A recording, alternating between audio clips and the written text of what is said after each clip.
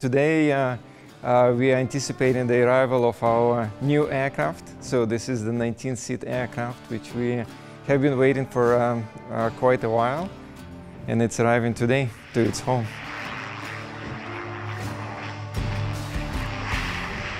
This is the largest aircraft the ZeroAvia owned, and this will be our test bed.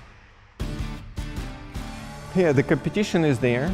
They have 3 different prototypes introduced last year. The first of them will be introduced to the commercial operations in 2035. This is not ambitious enough for us.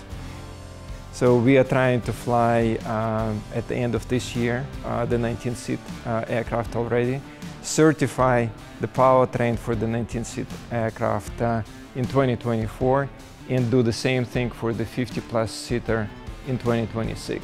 So this is 5 years from now, not 15 years from now. We need to leverage what already exists. And today there are 10,000 plus aircraft flying in 10 to 19 seat category. So why don't we start working with them? And this is exactly what we are going to do when we certify our powertrain. This is Dornier 2 to 8. It will be our test bed for our future R&D development. We already finished the design of the powertrain. So we have done the homework, the design. We even manufactured some of the parts. So they will be, when the aircraft will be here, we will be able to start already work on the aircraft.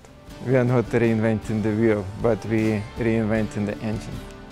And our team is ready.